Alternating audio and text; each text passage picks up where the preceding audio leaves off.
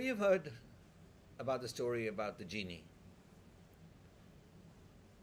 Once the genie is released from the bottle, the genie will grant us 3 wishes. And after having granted these 3 wishes, what happens to the genie? We cannot force it back into the lamp or the bottle. Then what do we do?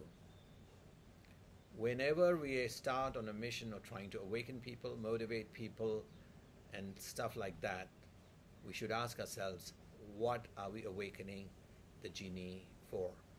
Otherwise, it's better to leave the genie in the bottle until we need and can use the genie. Thank you.